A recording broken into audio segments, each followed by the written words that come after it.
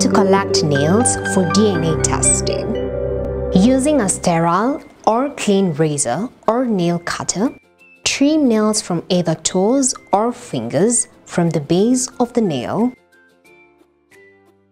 Nails should be cut at the base near the skin to improve the quality of the sample. At least 5 trimmed nails should be collected for each person.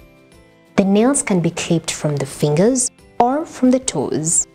Nails must not be dirty and should not have gel, nail polish, shellac, or cutex. Place inside a clean or sterile envelope and seal.